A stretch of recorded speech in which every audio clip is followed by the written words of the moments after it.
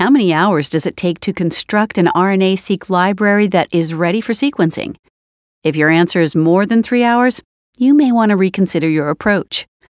Most commercial RNA-Seq library prep kits require the use of a retroviral reverse transcriptase, a ligase, and a DNA polymerase, each requiring its own special buffer conditions. This means many pipetting steps and hours spent at the bench.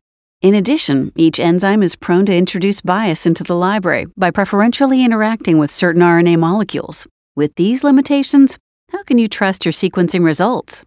Bio-Rad is revolutionizing RNA-Seq library preparation by introducing a 3-hour, 3-tube solution.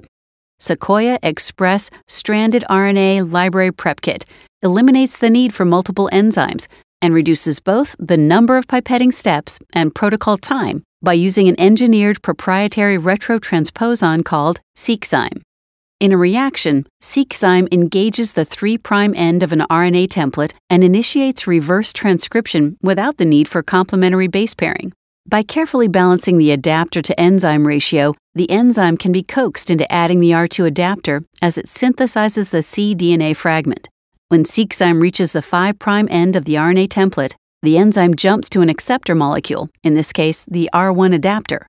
The product of this serial template jumping, or continuous synthesis reaction, is an unbiased stranded RNA-Seq library constructed to accurately represent both messenger and non-coding RNA from the sample.